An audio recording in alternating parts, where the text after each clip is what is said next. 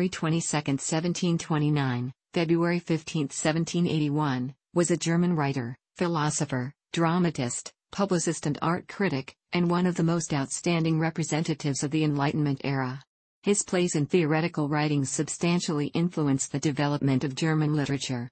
He is widely considered by theater historians to be the first dramaturg in his role at Abel Seyler's Hamburg National Theatre. Lessing was born in Kamenz, a small town in Saxony, to Johann Gottfried Lessing and Justine Salome Feller. His father was a Lutheran minister and wrote one theology. Young Lessing studied at the Latin school in Kamenz from 1737 to 1741. With a father who wanted his son to follow in his footsteps, Lessing next attended the Fürstenschule St Afra in Meissen. After completing his education at St. Afra's, he enrolled at the University of Leipzig where he pursued a degree in theology, medicine, philosophy, and philology, 1746 to 1748. It was here that his relationship with Caroline Neube, a famous German actress, began. He translated several French plays for her, and his interest in theatre grew. During this time, he wrote his first play, The Young Scholar. Neube eventually produced the play in 1748. From 1748 to 1760, Lessing lived in Leipzig and Berlin. He began to work as a reviewer and editor for the Vossische Zeitung and other periodicals. Lessing formed a close connection with his cousin, Christlob Mulius, and decided to follow him to Berlin. In 1750, Lessing and Mulius teamed together to begin a periodical publication named Beiträge zur Histoire und Aufnahme des Theaters. The publication ran only 4 issues, but it caught the public's eye and revealed Lessing to be a serious critic and theorist of drama. In 1752 he took his master's degree in Wittenberg. From 1760 to 1765, he worked in Breslau, now Wrocław, as secretary to General Tonsin during the 7 Years' War between Britain and France, which had effects in Europe. It was during this time that he wrote his famous. In 1765 Lessing returned to Berlin, leaving in 1767 to work for 3 years at the Hamburg National Theatre. Actor-manager, Konrad Ackermann, began construction on Germany's first permanent theatre in Hamburg. Established Germany's first national theatre, the Hamburg National Theatre. The owners hired Lessing as the theatre's critic of plays and acting, which would later be known as dramaturgy, based on his own words, making Lessing the very first dramaturg. The theatre's main backer was Abel Seyler, a former currency speculator who since became known as the leading patron of German theatre. There he met Eva König, his future wife.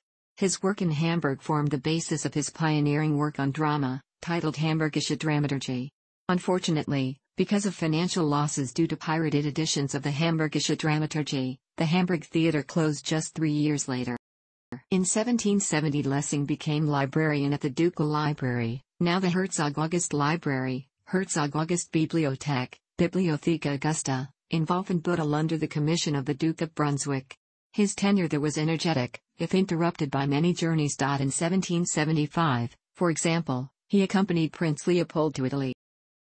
On October 14, 1771 Lessing was initiated into Freemasonry in the Lodge zu den Drei Goldenen Rosen in Hamburg.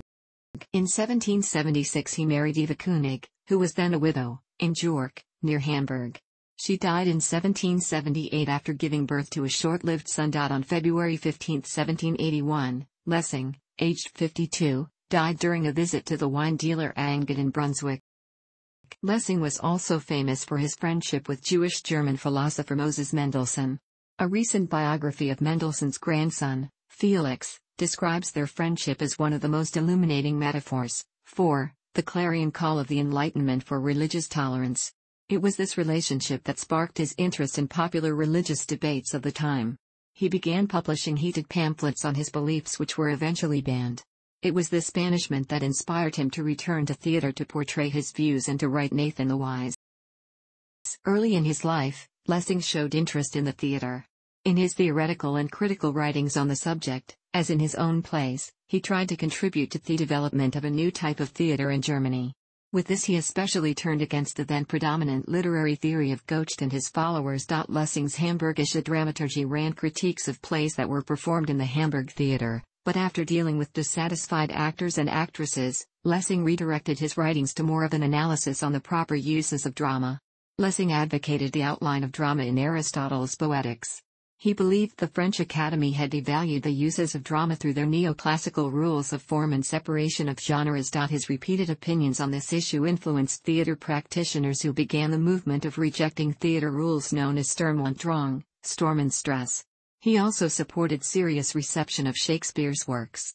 He worked with many theater groups, e.g. the one of the Neubauten. In Hamburg he tried with others to set up the German National Theatre. Today his own works appear as prototypes of the later developed bourgeois German drama. Scholars see Miss Sarah Samson and Amelia Glody as amongst the first bourgeois tragedies, Minna von Barnhelm, Minna of Barnhelm, as the model for many classic German comedies, Nathan the Wise, Nathan der Weise, as the first German drama of ideas, Ideendrama.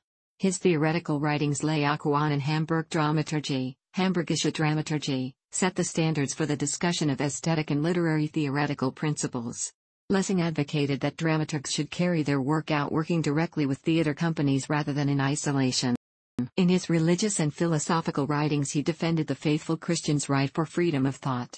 He argued against the belief in revelation and holding on to a literal interpretation of the Bible by the predominant Orthodox doctrine through a problem later to be called Lessing's ditch. Lessing outlined the concept of the religious proof of power. How can miracles continue to be used as a base for Christianity when we have no proof of miracles? Historical truths which are in doubt cannot be used to prove metaphysical truths, such as God's existence.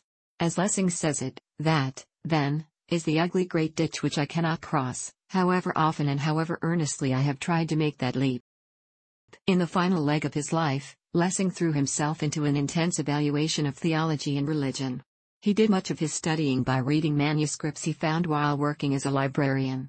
While working for the Duke, he formed a close friendship with a family by the name of Reimarus. The family held an unpublished manuscript by Hermann Samuel Reimarus which attacked the historicity of Christian revelation. Despite discouragement from his brother, Karl, Lessing began publishing pieces of the manuscript in pamphlets known as fragments from an unnamed author.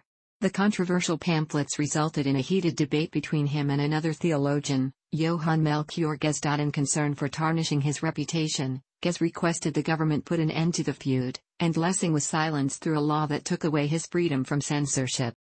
In response, Lessing relied upon his skills as a playwright to write what is undoubtedly his most influential play, Nathan the Wise.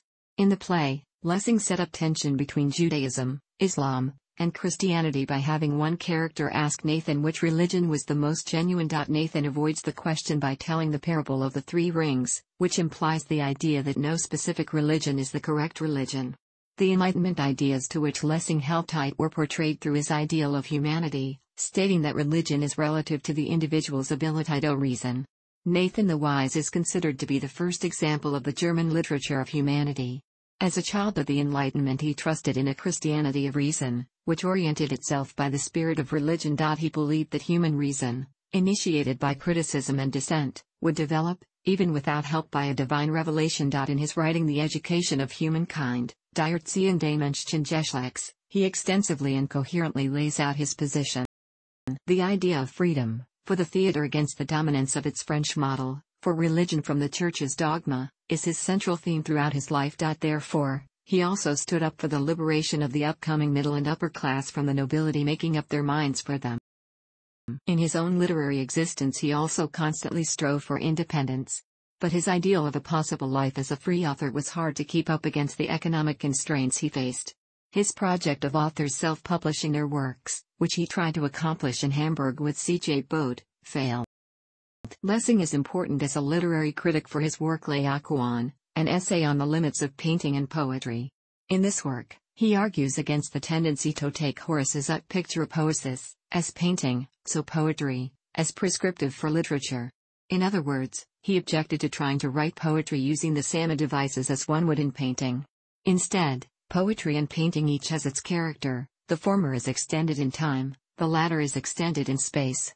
This is related to Lessing's turn from French classicism to Aristotelian mimesis, discussed above. Johann Daniel Mola, born 1716 in Wissenbach/Nassau, today part of Eschenberg, deceased after 1785, published the following anonymous book against Lessing and Reimarus.